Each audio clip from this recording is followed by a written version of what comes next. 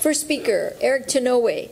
Everyone, Eric is a key mover and shaker in the floriculture industry.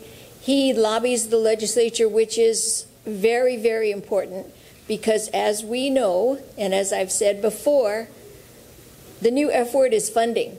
And Eric is able to get the funding. He works really, really hard to get the funding for the industry to move forward. This workshop is as a result of Eric's efforts to lobby the legislature for grant and aid funding. And here he is. Good morning, everyone. Am I coming in clear? Well, first, thank you to Sharon for moderating today. And a little bit of background before I start. Our industry, we're not professional lobbyists. We're just farmers. Most of us run family farms. But some of us have to do this, and so reluctantly, we do what we do. Yeah, because if you don't ask, you don't get, right? So, but what we found is the more we do this, the better we get. And the better we get, sometimes, hopefully most of the time, the more we get. And so that's just like schooling. That's like teaching. That's like our students, right? Our job today is to just inspire them, to hopefully inspire them enough. Well, first we got to inspire you guys, right? First, so that's why we're here today. But inspiring the students to consider agriculture as part of the STEM program, because agriculture today, you'll hear from a lot of the instructors today. It's all about science, and science is basically a formal way of confirming something real, truth. Yeah, so if we can do that, then we can get our students into science-based courses, and hopefully we can get them to agriculture, and more specifically today, we hope that they would choose floriculture ornamentals. So without further ado, the impacts of floriculture on our lives.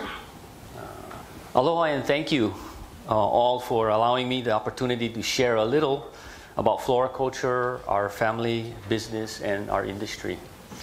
My name's Eric Tanouye, and I'm the current president of Hawaii Floriculture and Nursery Association. HFNA, a statewide umbrella organization with approximately 300 members, all family farms from all over the state. And we're primarily in rural areas, so we're providing employment for people that don't want to go to the city. They want to stay in the country.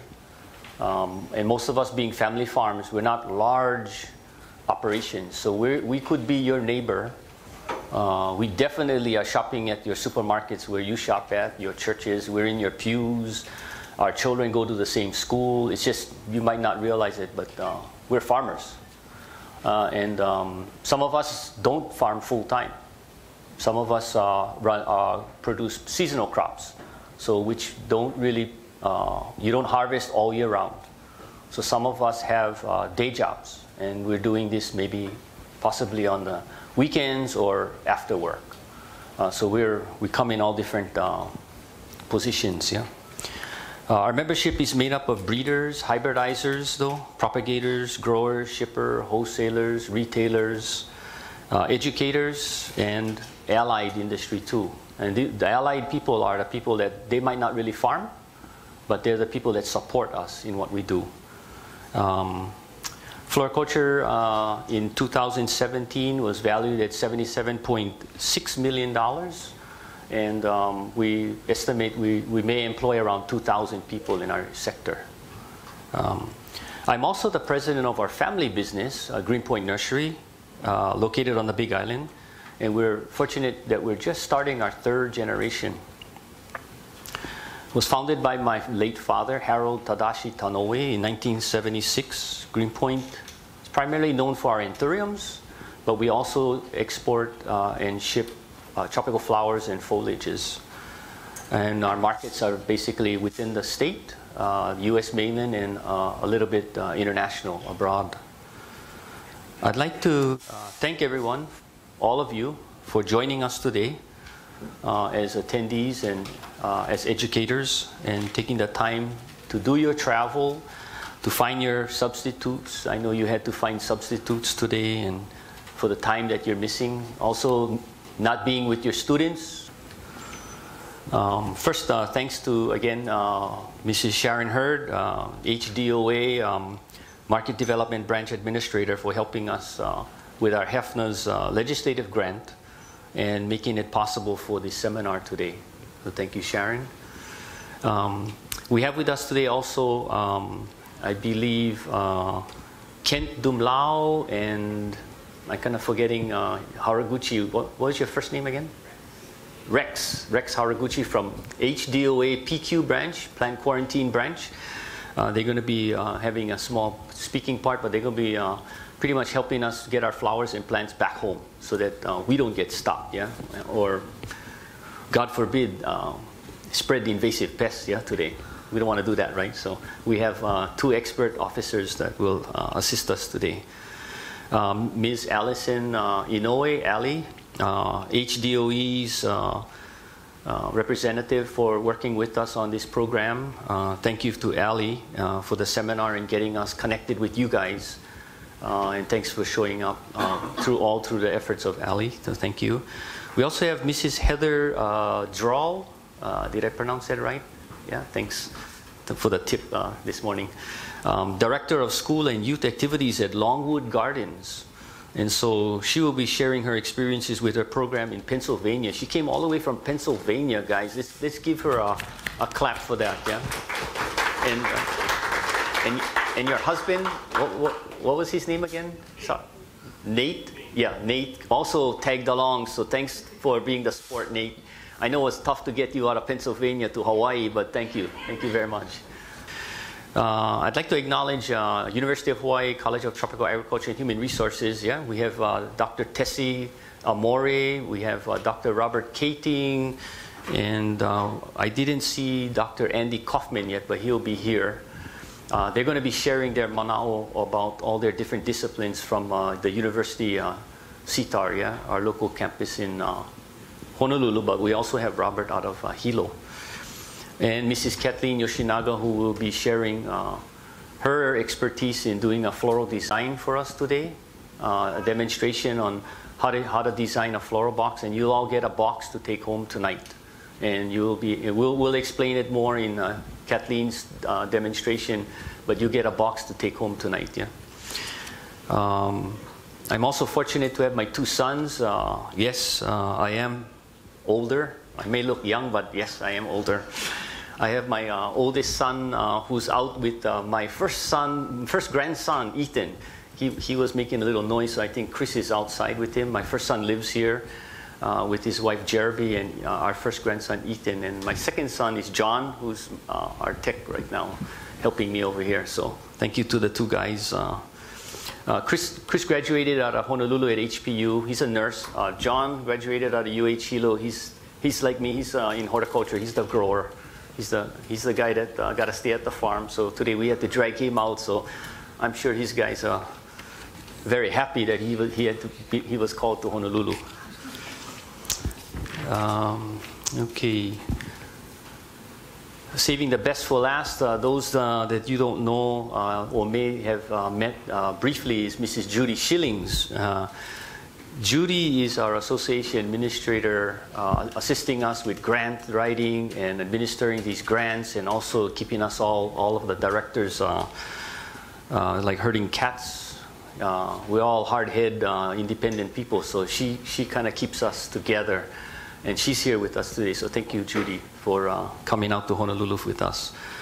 Lastly, I didn't want to forget, but we have given a shout out to Mr. Russell Galanti, and he's your new Honolulu or Oahu extension, floriculture ornamental extension agent on Oahu. So you got to get to know this guy. If you're from Honolulu, this is your man. He's going to be connecting you with also the CITAR, yeah? And we have Nicole Pfiffer. I was going to say Pfeiffer, but Pfiffer. And she's with DOA. She's supporting Sharon today. So thanks, Nicole. Okay, so I'm going to tell you a short story then. This is a kind of a small personal story about me. One thing I remember when I was really young, I may have been about like 6 or 7 years old, and my dad would wake me up early in the morning. This is probably on a Saturday. So waking up early on a Saturday, 6 or 7, it was still a pain. He'd wake me up and he'd take me riding. So what I remember is jumping in the car and going riding to his first nursery that he started in Mountain View. And this nursery in Mountain View was about 1,500 feet elevation. So depending on when we went, it could be raining or it could be sunny and hot. So you never knew what weather was like in Mountain View. Winters were dreary, rainy and cloudy. Summers were really, really hot. So yeah, it was basically a farm. You know, I was going to the farm. Yeah. This usually trip would occur on a Saturday. So when I'd go with him, not too many people would be working on a Saturday. So what he'd do is he was there primarily to check the farm and set up his schedule for the coming week. My job was to, I guess, keep him company. So he would plop me down in one of the shade houses, give me an empty bucket, like a 5-gallon bucket, and teach me the art of weeding. So he taught me how to weed and clean around the plants at a young age. And 6 or 7 years old, must have been tough for him. But I'd stay maybe for half an hour to an hour, weed, clean around the plants, and he'd come back and pick me up. But the trick to this is, I think he was training me because what he did was, if I didn't fill up the bucket with rocks, branches, or other rubbish, and I filled it up with weeds, I'd get a treat. And so the treat normally was like a popsicle. I mean, if you're 6 or 7, ice cold popsicle after the farm on the way home, I was like, oh yeah, I'm gonna come every week with you, Dad. So definitely he was training me, I think. The incentive was bribery, I think. But he was, I think, teaching me a lesson. You do a little work, but enjoy yourself too. Aging farmer. While I may have started my farming career early, some of you may know agriculture has an aging farmer concern. The average age of a farm operator in Hawaii and the nation is a little over 60 years old right now. This is why in 5 and definitely 10 years from now, we will start possibly seeing a decline in farmers and ranchers if we do not get the next generation or the next group of farmers coming into agriculture. This is a concern for all farmers and ranchers nationwide right now. Where will the next generation come from? I remember when my father started Greenpoint Nurseries, he allowed me to become his partner. He understood that starting a nursery required a lot of sacrifice in time and the willingness to invest in the future. It wasn't a decision he could make for me, but a decision I had to make for myself. Since I'm here before you, you probably assume and can guess what my decision was. Farming always is an opportunity. Most farmers and ranchers are very optimistic people. For those who are willing to put in the work and invest in themselves, farming is a lifetime of learning.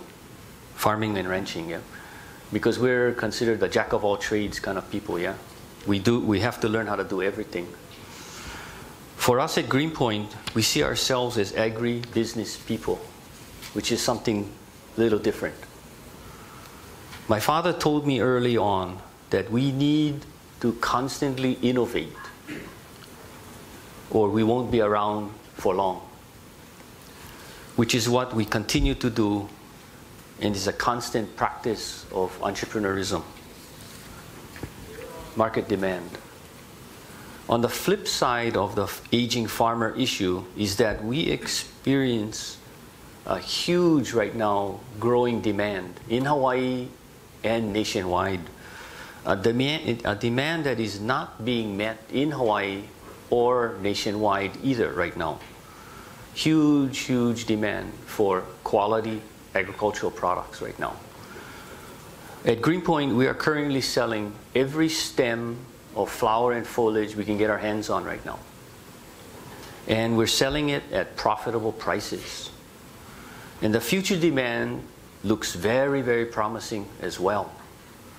Take into consideration the millennials, those born between 1982 and 2002. who are now about in their 20s and 30s.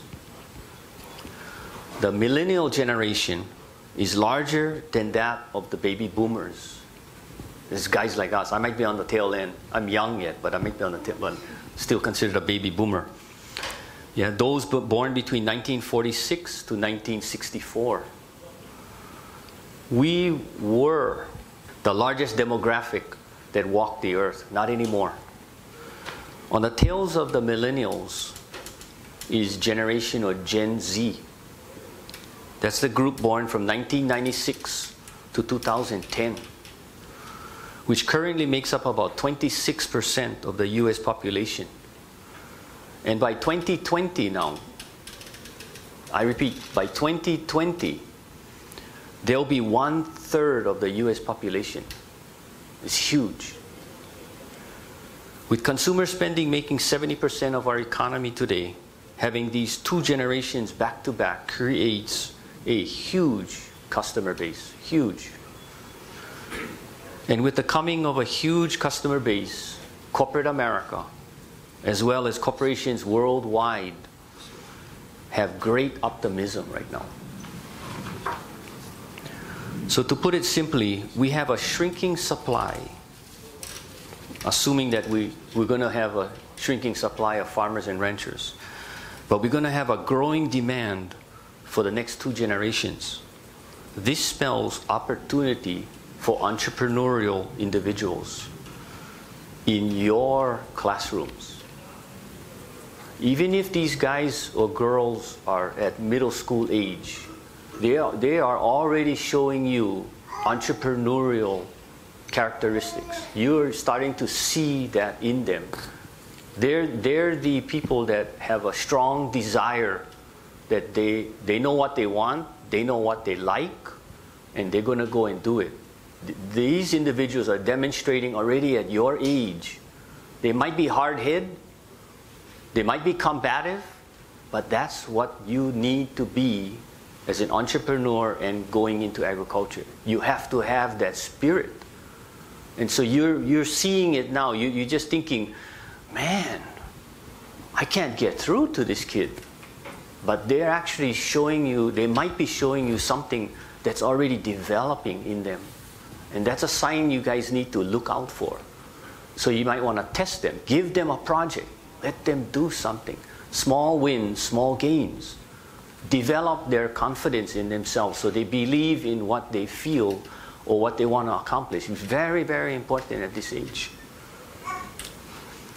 Okay, so to put it simply, we have a shrinking supply, a growing demand for the next 2 generations. This spells opportunity for entrepreneurial individuals in your classrooms to apply science. So going into a science-based career and possibly applying it to an affordable luxury. Because the product that we grow is not edible. Most of the product is not edible. I mean, we joke about it, but you really can't eat it. It's affordable luxury, okay? So you got to have quality in our game, because you don't want to grow our stuff and sell cheap. That's not where you're going to make a profit. You got to grow good quality product, what the market wants, at profitable prices. You need to be willing to see this opportunity. Greenpoint Nurseries was not my father's first nursery. It was my second. It was his second nursery that was started. Yeah, he resigned from his first nursery because my grandfather and my uncle and my father didn't agree. And one of the things they didn't agree on was the direction of where to take the company. And my grandfather and my uncle wanted to go high volume, low price. And my father said, that's not going to work. And this was in the 60s, the early 70s. This is maybe 65 to 75. This is where he was already knowing that in Hawaii, you got to grow premium product already. So he started Greenpoint Nurseries in Paneva, which is where I started with him, which is closer to Hilo, one move, closer to the market, closer to the population center, was down at a lower elevation because he wanted to grow Anthurium for the winter market of the United States. He already knew out in Mountain View at 1,500 feet elevation, It's cold, it's rainy and cloudy, and the production goes down when the market wants it. So he went down to 300 feet elevation to grow more Anthurium, red particular in color, for the American market, because he knew that was where the money was going to be made. Yep. So my father enjoyed growing Anthuriums and having that opportunity to share these flowers with others. During his college years, he told me a story. He said he went over, he went to Grinnell College. He went to Iowa, and so that far away from Hawaii, most of these guys guys or girls, never came back. They went there, and yeah, most of the families were not really wealthy. So you went out to school and you never came back. So you stayed 4 or 5 years out there. So that means Christmas breaks or winter breaks, you stayed with friends, families. You didn't come home for Christmas. Yeah. So what my grandmother would do was send flowers, pineapples, I guess, but she used to send boxes of Anthurium to the hostess. And my father, the one thing that he remembered was that the hostess always thought, wow, never saw these flowers before, grown in Hawaii. Are they real? So they touch the flower. Oh, they're real. They feel like plastic. They're so shiny. It never dawned on them how special the flowers were until they found out that these flowers can last months in a vase with water. So they thought, oh, this flower doesn't dirty water. It lasts so long. These are great flowers from Hawaii. So when my father came back from school, that's what he remembers. And so he felt he wanted to go into Anthuriums to commercialize the crop, because he felt there was a big demand for this product on the mainland, perishable product. Yeah. He taught me, you can't be afraid of doing what you really truly enjoy, and to believe in yourself. So I'm going to repeat that again. He taught me you can't be afraid of doing what you truly enjoy, and have to believe in yourself as well. So this is another trait, another teaching moment for your students at that age. If you see them wanting to do something and you help them achieve a project or a report, if they write or they do something about something they really enjoy, that could be the start of them to consider going into agriculture or going into floriculture, ornamentals, and doing something maybe they really enjoy. Not being the dentist your father wanted you to be. That was me. Market focus. I just couldn't think of all my life looking at people's mouths. That wasn't me. Market focus. The next thing you may be wondering, who do we sell this in-demand product to? We market them directly to floral designers, interior scapers, wholesale distributors, but to the high-end consumer. So we're looking not for the race to the bottom. We're taking that hike to the top of that hill, because we want to get to the top of the hill, because then you can get to the next top of the hill. Okay, which is primarily for weddings, special lifestyle events. If you're going with wholesale distribution, if you're working with corporate, then it's going to events, corporate events, incentive travel, a lot of these type of conventions where the money is, where they're willing to spend the money. Our industry plants that can be seen in hotels, malls, and celebrity homes. The reason why they buy Hawaii plants is because, number one, they're beautiful. Hawaii plants are grown longer. They're more specimen, so they last longer. Our media is good. Our roots are more mature. Our plants are bigger. But the key thing for the internal, the guys like interior scapers or the guys that are doing landscape who buy the plants, the reason why they buy and they like to buy from Hawaii is because you don't have to change the plants out. You might have to change the plants out the plants, in other words, grow twice as long than the other stuff, maybe coming out of Florida, not to pick on the Floridians, but that's why they're willing to pay more money for Hawaii plants, because the change out is less. So if you have less change out, you have less labor, you have less plant cost, and you're out of production less time, so it's easier to manage those jobs. It's very important. It has to make sense, right? It has to make economic sense. And this all based on quality. So there is a feeling of accomplishment to see your products on display. That's what turns me on. And that's what plant growers, that's what they love to see when they see their plants in Bellagio, or if we see our flowers in Vegas, you know, at one of these high-end resorts. When they're using our product and you go visit those resorts, or you go to a mall and you see your plants in there, you really feel a sense of satisfaction, like, wow, look, this is what our product is looking like. This is what it's all about. This is why we do what we do. And so hopefully enjoyed by the next generation, and the next generation decides to go into floriculture, run their businesses wisely, or their careers, produce quality, desirable products, and most likely they will succeed. It's pretty much that's fundamental. It's that simple. Competing in the global market. Besides selling our products here in Hawaii, the mainland is our key export market right now, where roughly 50% of Hawaii goods gets exported out of the state. And when this inventory is sold, it brings in valuable outside dollars. So I just want to say, I sometimes hear people saying, we shouldn't support people who grow product in Hawaii for export, because our local people are not benefiting. That's not really true.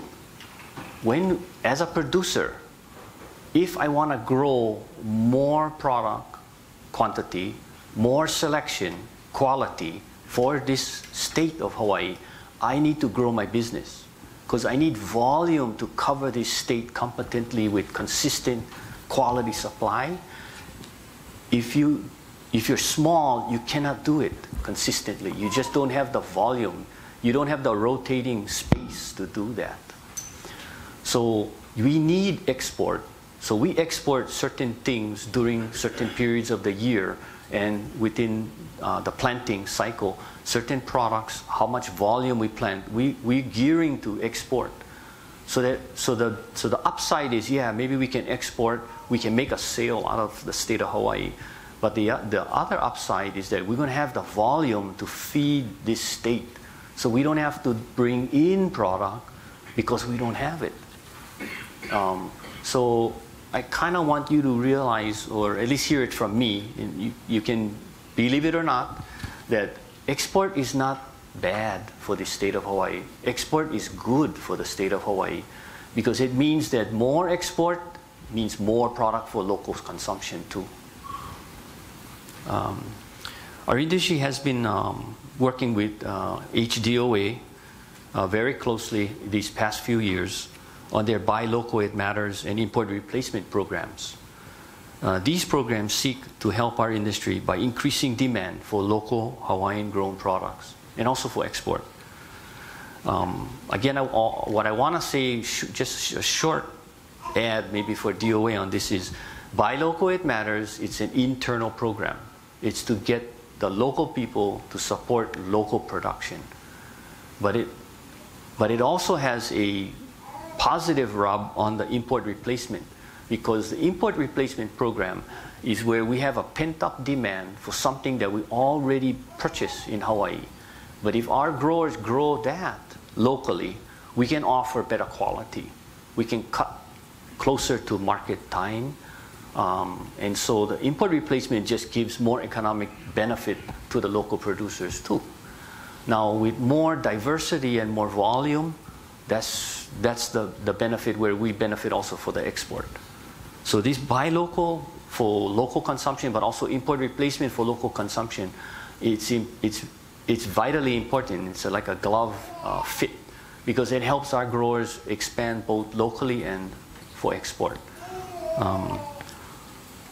And the popular I think phrase today is, if we produce import replacement product locally, that means if we don't have to bring in product, that means we don't import invasive pests. Whether it's international importation or stuff coming out of, we pick on the Californians this time. Yeah. All of the invasive pests coming in is because we're importing. It's coming in because we're importing. But if we produce it here for our local demand, we don't have to bring it in. And if you don't bring it in, the less you bring in, the more you produce locally, you don't bring in, the likelihood of bringing in less invasive is probably positive, yeah? Okay. So by the way, floral designers thrive on social media. How many of you are on Facebook, Instagram?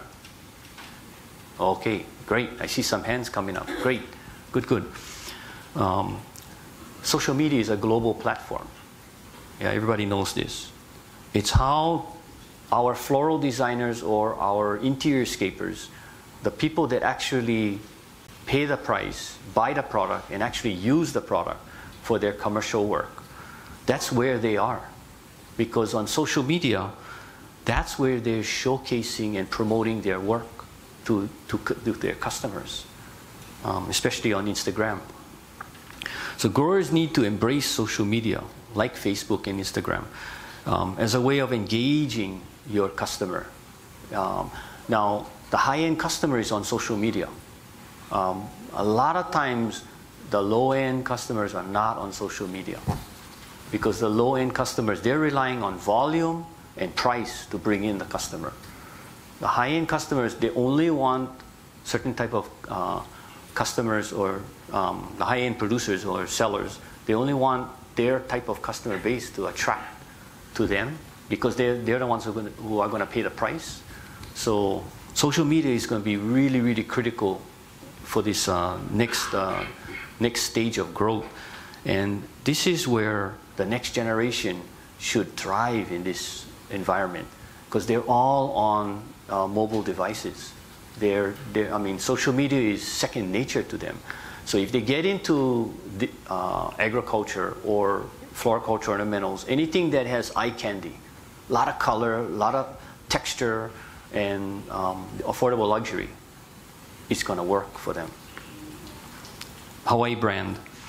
So upscale New York floral designer Chelsea Neff was quoted in a New York Times article saying, "I gravitate to tropical plants like protea, palm trees, and thuriums to distinguish myself from the 1-800-flowers crowd. And I envy my Hawaii friends who grew up with these plants growing in their backyards." The Hawaii brand image is not only about being beautiful and unique, it's also about quality. An Anthurium from Hawaii can last for months in a vase. That's the value of the Hawaii brand. Smart designers or interiorscapers know this. You could argue that the Hawaii brand is the strongest brand in the world. When our industry works with our hospitality industry, that's a positive connection.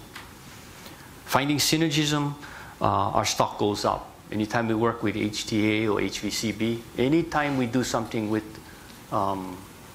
tourism, we win. The potential here is tremendous.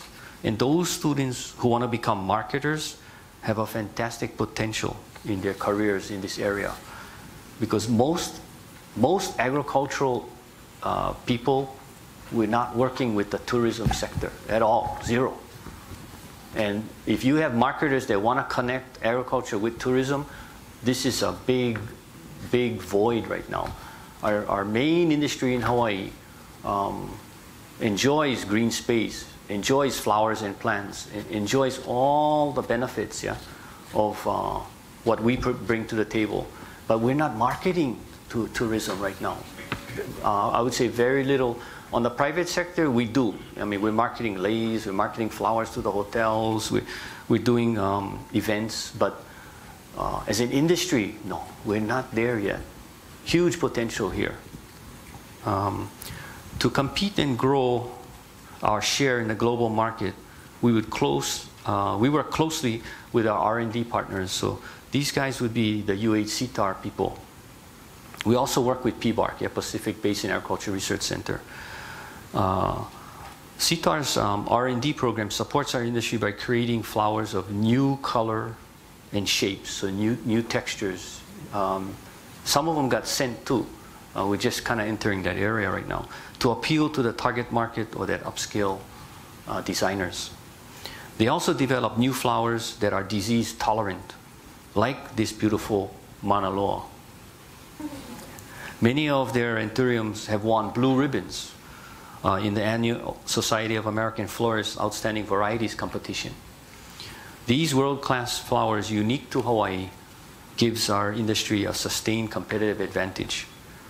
The UH sitar breeding program was started in the 1950s by Professor Emeritus Dr. Haruyuki Kamemoto. We have a long history, and we will continue to work together as a successful public-private partnership. And with the program under the guidance of now Dr. Tessie Amore, we see a very bright future. So Tessie, wave your hand. That's Tessie. Thank you, Tessie. Okay, so sitar ribbon winners. Yeah, this is Dr. Kamemoto on the far left. Yeah, and my dad next to him. That's me. Yeah, that's actually me. And then Dr. Heidi Kunli, who was head of the breeding program after Dr. Kamemoto. So this is Hokuloa White. These are UH varieties. Marine Seaford Pink. Kauai Light Green. Tropic Lime. Different shapes. Tropic Fire Red. Lavender Lady. And Mauna Loa Obake. Future for Greenpoint, to give you kind of an example of what we're doing a little bit. One must always remember that you are part of a community. You're never alone. Besides our own production, we support many producers by selling product for them. It's a win-win situation. And some producers growing flowers and plants want to just do that. They just want to grow. They don't want to market. They don't want to ship. So it's a win-win situation because most of these growers are trying to look for a connection on how do I grow but sell my stuff to somebody else. So we purchase and we market for them, and their products help us fill a larger, broader demand because we cannot grow the diversity of products that is available in our industry. So we try and partner with many. So for a company like ours, we might have 50 to 100 family farms, other entities that we are buying from every week throughout the year. And what's good about that is seasonal products can come in and out of production. So if you're growing a seasonal that only grows for 3 months, well, you're in for 3 months. When you get out, you're done. And then we go to other growers, and then they do something else. So it's a win-win because some growers, they don't want to do it full-time all year round. And what we do primarily is grow, ship. So we got to clean, we got to solve logistical problems. And then you have to market, yeah? So you have to also collect from whoever you're selling to. And not all growers want to do that. So it's a win-win situation. So for students that want to become and do what we do, the opportunity is to not only be just a grower. So you're not just looking at the dirt. You might be actually becoming an agribusiness person. You might be a manager of an operation. You might be a marketer. Or if you're an entrepreneur, then you might want to do all of it. And if you're capable, you can do all of it. The potential is good, wide open. So adaptation. So there's, in this age of climate change, with the growing demand of natural resources, we decided to put green into Greenpoint. We installed PV panels on 2 of our nurseries recently. And all the irrigation on one of our nurseries are we catch rainwater off the roof. So we catch the rainwater off the roof and we collect it in above ground reservoirs on one of our nurseries, combined with PV or electricity. We produce our own power. And so basically what this allows us to do is we're lowering our costs, number one. For the business person, we're trying to be more sustainable. So if you're lowering your cost, you can be more competitive or you can be more profitable. On the other hand, we do this because it's environmentally friendly, and everybody should be doing their share of trying to use technology that's available to us. And so we're trying to keep up, with whatever technology is affordable. This is our Curtistown location. The previous was Panevo location. Yeah. So this is at about 900 feet elevation. So it's a little bit cooler, a little bit more cloud cover. But you see the ponds. We catch the water off the roof, collect them in gutters. They're draining in 2 ponds. So we have about 2 million gallons of stored water, enough for about at least 4 months of a drought we're engineered for. So we never had to buy water. We're collecting the water adequately right now. On our other nursery, we have county water, so we're not at risk of getting cut off here because in Hilo, plenty of water. Yeah.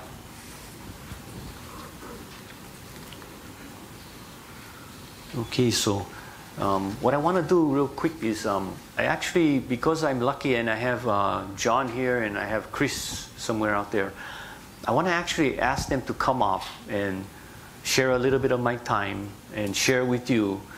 I guess the question is, we're fortunate. We have the next generation coming in with us. So my wife, Lolita, and I are really, really happy. And before the passing of my father, who's our founder and entrepreneur, he was really happy to see that the next generation was coming in. But the real big question right now for you guys when you're looking at your middle school students or high school students, is who's going to be the farmer? Who's going to go into agriculture? Well, for us, because we're farmers, because we're in the business, it was sort of one of the things on my checklist. I needed to solve generation succession. So I kind of did that. So I checked it off already, okay? There's no doubt. I checked it off already. So that's one of the things I did. But the question that I want you guys to ask yourselves is, when they're speaking, is why did they come into a family business, or why did they go into agriculture? Chris, I don't know if I mentioned, but he graduated from HPO. He's actually a registered nurse, but he decided to come into the family business. So he's not really practicing yet, only practical. He's doing a practical right now. But John is a horticulturalist, yeah. So he went through the training, so he was most likely to come in, but we basically convinced Chris to come in too, and fortunately both of them came in. So shall I ask Chris? You want to come up first? Good morning, everyone. My name is Chris, Eric's oldest and first son, and I guess my journey coming into the business,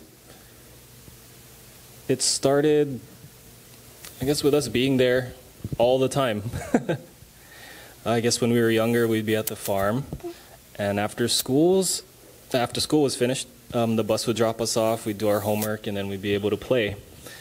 And yeah. Oh, and this is Ethan, everyone, my son.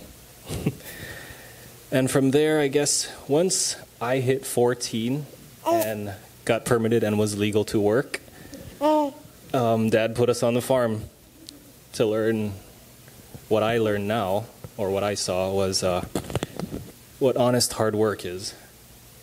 And there were times where I did not want to go to work because you'd be literally holding a shovel all day for 8 hours in the sun, but I made it. And from there, we'd work every summer. I worked every summer from 14 on until I started going to school. And my dad was good. He did not force me to come into the business or pressure me at all. He kind of let me go out, try and pick a major or something that interests me. And that's what I did. So I went to school and I got my BSN, my Bachelor of Science in Nursing. And tried that out for a little while, but yeah, the nursery was always in the back of my mind. And from from there, I eventually decided to come back. For me, it felt like an honorable thing to do because my grandfather started the business, got everything rolling, made tremendous sacrifices. When my dad came in, he was very innovative and I guess took the business to the next level, so to speak. And let's see. Yeah, I decided that maybe that was a good idea to come in because one thing I realized again once I got older was with my dad's hard work, the business actually was able to give us everything that we needed and a little bit more. And I was very grateful for that. And for me, in honor of my grandpa, it was a very good reason to step in and jump in and help the business as best as I can. Okay. And this is John.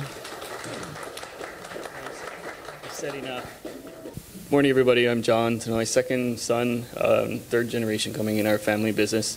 I could go on for a while. I'll keep it short. As Chris stated, we were basically born and raised from infant to teenage years to now our adult years in the business. We witnessed firsthand the hardships, the sacrifices our parents did, as well as we had to be there too.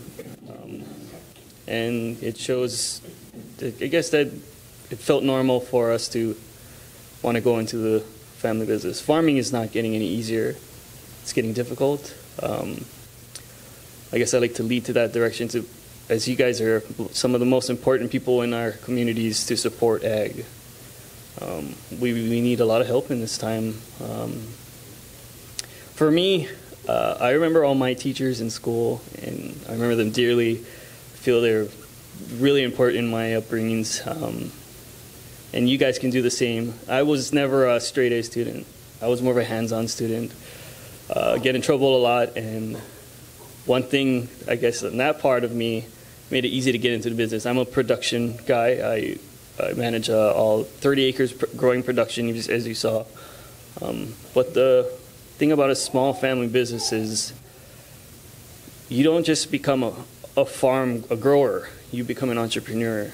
You become your own HR department. You become your own accountant. You become your own hiring section. I could go on. You do have it all, and I'm sure you have students too that would be highly interested in these things. But yeah, I don't know. Talk to my dad. Whatever they did, it worked on us. But they did honestly show us. They never forced us to do anything, but showed us the hard work. To anything you do it well, and you will succeed. And support ag. We're in a changing time. I could go on again about this. Yeah, I'll end it there so we can continue. Thank you. Oh, you don't need this one. No, they can put something on you. Thank you, John. So at this time, John actually is going to do a demonstration, and we'll actually ask you to do a demonstration with John, but you're actually going to do it actually at your table. So you're going to actually transplant tissue culture material as part of the class. Well, basically, this is a put together tissue culture box by Dr. Tessie Mori. Are you still handing out stuff? You guys okay? Tessie will go into depth into how this is created. I'll leave that up to there. I don't want to jump ahead of the gun. But basically, from a sterile container, sterile lab, we're going to basically step it out of that sterile environment and expose it to the environment. And what we are handed today is another basic thing is we're making like a mini terrarium to acclimate it, they like to call it, to get it adjusted to the natural environment and not make it get kind of shocked from being explanted. We can start with the first thing. Well, your pot is already filled up. If you want, if it feels a little higher than the halfway of the pot, we can press it down. Because these plants are a little taller. And then we move to step 2. They are moistened. Am I correct? They're already wet. Okay. So we'll move on to step 3. You can follow your instructions. So we can Open up your chopsticks. We'll use the chopsticks to poke them out. And go ahead and, I think these are sealed. Go ahead and take off all the film on the edges so we can get access to the plants. Oh, there you go.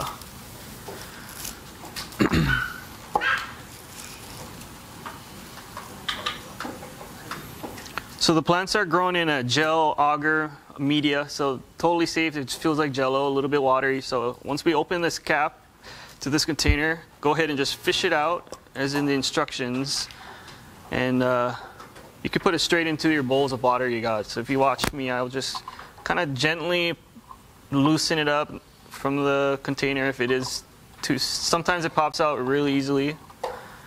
Just gonna use it like we're eating some sushi right now. Just dump it right into your container, then we can wash off the agar. Oh, these are really nice plants, Tessie.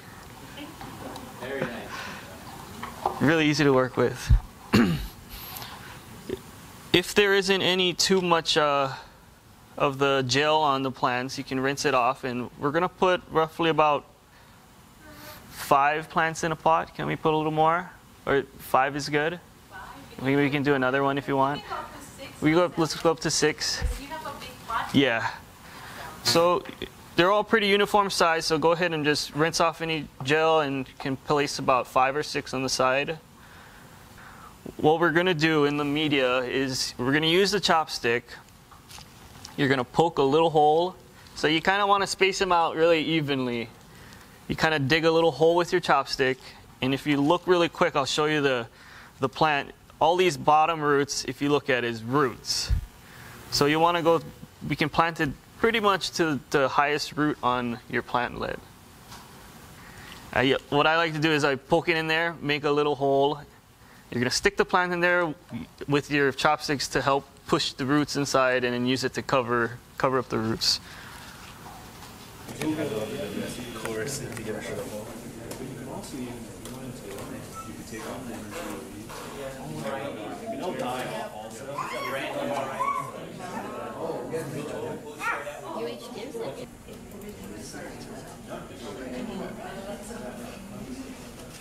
All right, the last step. So I think many people are wondering, how do we water it? How do we take care of it?